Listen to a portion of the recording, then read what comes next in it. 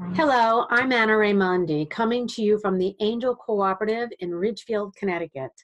Welcome to this episode of Talking to the Dead in Suburbia. I am so happy to welcome my guest, Maria Amori Davis. Hi, Maria. Hi, Anna. Thank you so much for having me today. Oh, thank you so much for being on. And you are energy healer extraordinaire. You do so many different things. I'm so excited to be able to bring to all my listeners all the wonderful things you do. One of the things that you do, one of the many things you do, is that you're a Reiki master. I became a Reiki master about 20 years ago, and I remember telling people that I did Reiki, and people would ask me, "You're a landscaper?" Now I think most people really do know what Reiki is and how we can heal from it. You do two different kinds of Reiki. You do, what people typically do is, Usui's Reiki, and you also do Karuna. Can you tell me what the difference is? Yes, Usui Reiki is what most people know. Dr. Usui brought this to the forefront over 100 years ago, and it's hands-on healing. It's wonderful. You can heal yourself. You can heal others. When you learn Reiki too, you can also send it across the globe, and I do that really often, especially with things going on nowadays. And it balances the chakras in your body and the system that holds us really through all sorts of emotions and mental, emotional, and spiritual healing. Karuna Reiki is really special because with Usui Reiki, there are 5 symbols, which all enhance your regular hands-on healing. With Karuna Reiki, which is Karuna means compassionate action, and it's a feminine feel to it, and it's got 8 symbols to it, very specific symbols. I use them all the time, and I also chant them into people's bodies, and they feel the opening of those cells. A couple of the symbols would be Shanti, which means peace, and so many people need that Shanti right in their heart chakra. Especially now. And Iava is another one that I seem to use quite often, and Iava is about empowering yourself. And the 3rd chakra is where your self-esteem is located, and believe it or not, that comes up quite a bit too. So for those of you who are not familiar with the chakra system, they're the energy centers in our body. So if you're familiar with auras, they're part of the chakra system because they radiate out from the body. Do you mix Karuna with Usui Reiki, or do you do them separately? No, I use them together all the time. One session could, I put, actually when I work on someone, I put all the symbols into their crown chakra. And I think that they go where they need to go. And then when I work on people's chakras separately, I use the symbols that are calling me to what they need. And they work beautifully together. Sometimes I use them all, sometimes I use one. It depends on what the client needs. And both, anytime you're working with Reiki or most of the modalities that are out there, and now there's an awful lot of energy modalities out here, it's you're channeling the divine innate intelligence. Is there a difference between the 2 different Reikis that you use, how divinity is channeled into the energy work that you're doing? No, it's my intention. And it's me listening, and I use my pendulum, and my pendulum gives me guidance. And as I said, you can use all just Usui for one session or all Karuna, or I mix them up, and most of the time that's what I do. Okay, but from what I understand, the Karuna Reiki, it's more of a channeling of the divine feminine. Would you agree with that? Yes, yes. And does it feel different than when you're doing Usui Reiki? Yeah, yes, it does. Actually, it feels like the energy of Karuna actually holds you. It's a compassionate feeling. It feels like it surrounds the person. And I feel that within me too, where with Usui Reiki, I'm actually applying it into the chakras and into the body. But the Karuna is really very, very loving. So would you say if you're working on a person, that energy kind of goes out to the environment or other people who may be around? Does it spread out, or it's just intended for that person? Well, we intended for that person, but the fun, the interesting, I call it fun part, and I just love this, is that when they walk out of the room, that energy is changing for the better, and that's what changes on the outside. Well, that's pretty wonderful, because I think this world needs so much of that right now, compassion and love and peace. And to have that radiate from the person, you're not only touching individual, but you're touching so many people. It's like a domino effect. So that's very interesting. And you also do cellular memory work, which not everybody does when they do energy work. Can you tell us about that, please? Cellular memory is one of the most fascinating parts of the Reiki that I do, and it gets to the root cause of an issue in your cells. For example, I worked on somebody recently, and I use my pendulum, and I ask questions to myself. I don't. Sometimes I talk to the client too, but I want to know what is it that we need to release today that is stuck in their body, in their cells, and where is it? So I'll ask questions of how old they were. And for example, I got somebody at 16 years old. And I asked her, I said, well, what happened to you at 16 years old? And she looked at me startled. She goes, I haven't really thought of that in a long time, but I was raped at 16 years old. And she buried that, thinks she forgot about it. But I said to her, your body didn't forget about it. So that's stuck in your cells, and let's release that. And then the next question I asked is, where is that in her body? It happened to be in her throat chakra, right here. And the throat chakra is your self-expression. So she buried that and never spoke about it. So that release for her was big on many, many levels.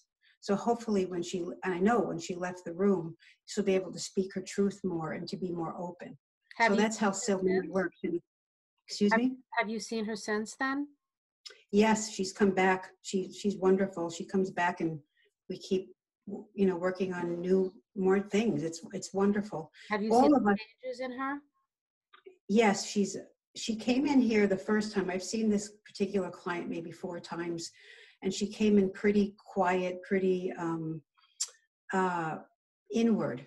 And now she comes in and her hands are up. Hey, how are you? And I feel better. And I'm like, oh, good. And she goes, let's do some more. And I'm like, okay.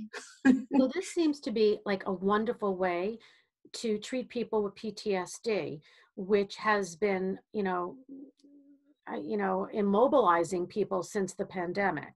There's so many issues we're having with PTSD, whether, it's on a psychological level, or people are unfortunately being abused, more than they have been in the past, because they're stuck in with people that may not be very good for them. Yeah. Have you encountered any of that, or, been really dealing with the PTSD that's affecting especially this country? I am so glad you brought that up. There's someone that I've worked on that has been so paralyzed with this pandemic, like really afraid to do anything. And I know most of us still go to stores now, we do this and that, but this person has been really reluctant to do that. So I had a session with them, and I asked, what do we need to heal? Where is this coming from? So you start asking questions, and you get the answers. You call on your angels, your guides, and you get divine intervention. And I got that this goes back to an illness of when they were younger, and they really it was a very serious issue. And that also got buried and never quite dealt with that. And this brought up the fear of possibly dying now. That's very interesting. It's really very interesting. And I was so happy to get to that part with this person, because they needed to feel free again. Well, I think you're doing wonderful, wonderful work. And Thank you you. were a teacher to begin with. So you haven't been doing this for years and years and years. You first started out as a teacher, correct? Yes, I taught middle school music for 36 years. And when I started, when I learned Reiki, I loved that you can apply Reiki. You could do it on yourself. You could do it on others. You could do it on pets, which I have done on my pet. It's amazing what pets just absorb everything. But my joy is to pass this on to people. And I love teaching Reiki 1, Reiki 2, Reiki Master. And I'm, it's just like you're doing something good in the world. You're passing on energy that is only good. I mean, what about your spirituality? Do you meditate? Do you pray? How do you ground yourself? I meditate. Every day I try to meditate. I need to do that more. But I do notice that when I meditate, and if anybody could do that, even 5 or 10 minutes a day, sometimes I listen to a YouTube channel or some soothing music. I do pray. I do ground myself. I love gardening. I think you ground yourself by being in the garden. But now that it's winter, I ask for a bubble of white light around me, Archangel Michael to protect me, especially walking into a store to get grounded and protected. There's so many different tips to use that I didn't use years ago. And I'm just so grateful to know some of these things right now. But you also cook, and cooking is grounding. I was saying before that I have been crocheting because it helps me. I pray, I meditate when I crochet. It's creative. It opens up, that part of my psyche, my energy center that just kind of explodes, and as I do it, I call in my angels. They do it with me, so it can't be wrong. I No, feel like, people, there's different ways to meditate. Yeah, I do believe that silent meditation is wonderful if you can do that 5 or 10 minutes a day.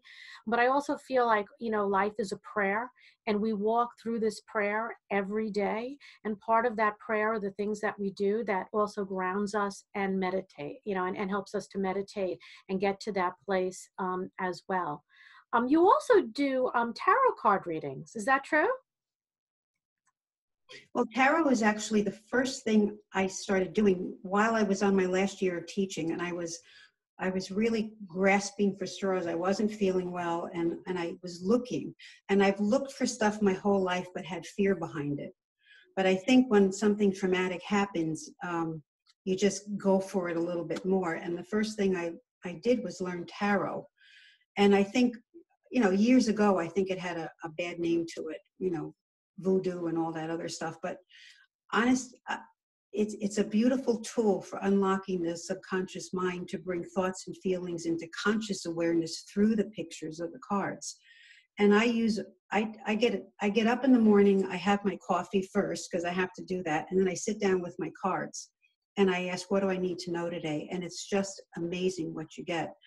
And I'm finding that through teaching tarot, people are so into it.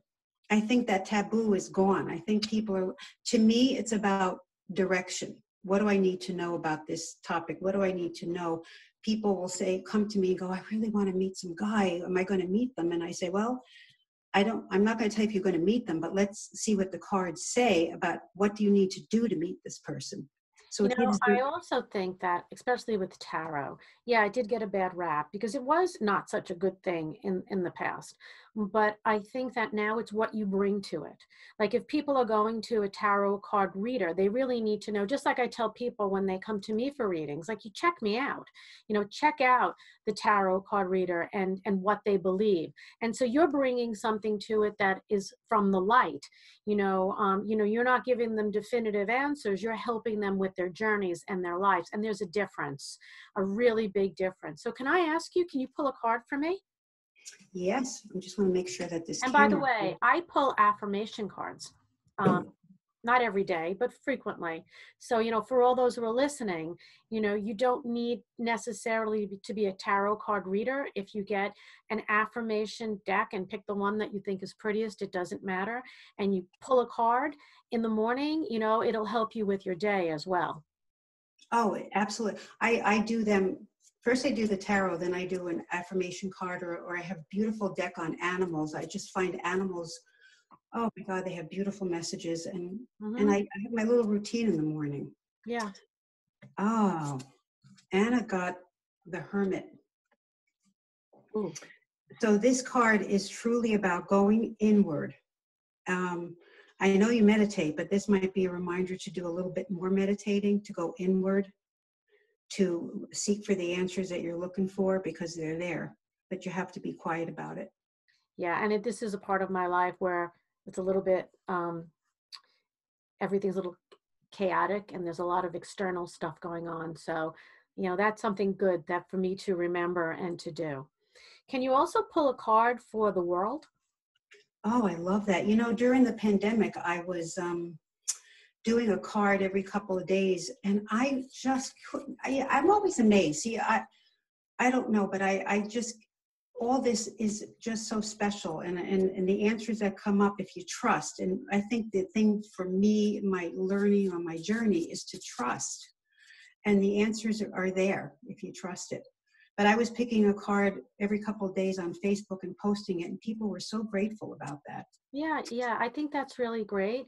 And I think when you talk about trust, this world is so full of fear right now. And so trust is, it's really important. This card, when we ask about the world, I almost started laughing because it's the Wheel of Fortune.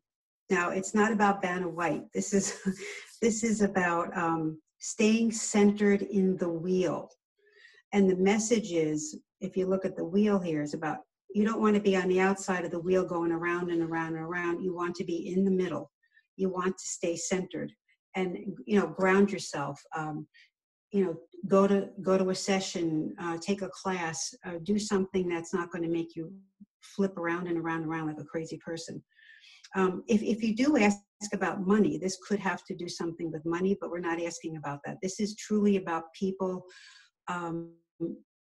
being grounded and centered and taking one day at a time.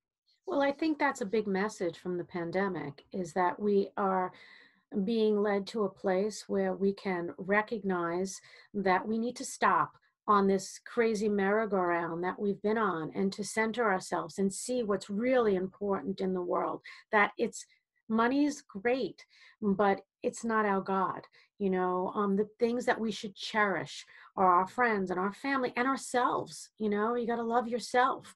And I think that's part of, the overall message. Also what I want to tell everybody is that Reiki, all the work that Maria is doing is something that everybody can learn. You don't need to be highly intuitive, although I do believe all of you are, but you don't even need to recognize that. You need to be a vessel that the healing from the universe moves through, but you do need to be trained. That's important, so that the energy is conducted in a way and that is appropriate, and that you're connecting to the universal energy. So, when you do Reiki or anything like that, you're doing it collectively with people all over the world who are also doing that, as well as the highest source, which is God and love, because you're pulling love into people. So, if people want more information about any of that, how can they contact you? Well, I have a website called amoremaria.com. Amore is my maiden name, and I'm just so happy to have that, because it means love, and Reiki is love. Yeah. So it's amoremaria.com. I'm here at the Angel Cooperative in Richfield, and I teach classes. I teach tarot classes. I teach Reiki 1, 2, and 3.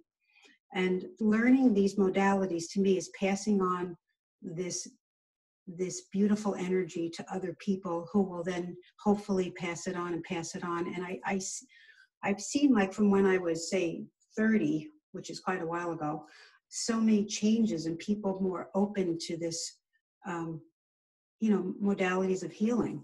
It's Well, I wonderful. think that's part of being in the fifth dimension. That's part of being in the dimension where we are collectively coming together, and hopefully will come together, where our focus is deeper than just the power that we were seeking to accumulate in the third dimension. So I think that it's all very, very, very appropriate. Would you Yeah, mind if I did a little reading on you? I would love it. Okay.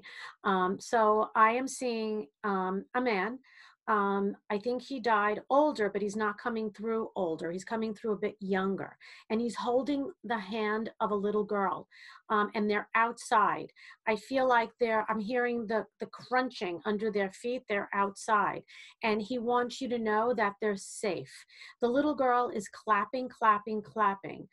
She's saying, talk to me more because I am forever with you. And she's very bonded, heart to heart with you. Very happy about the things that you've done recently. A lot of energy around your husband and his healing. I'm hearing you're in a really good place, like you've come out of a little bit of a dark place.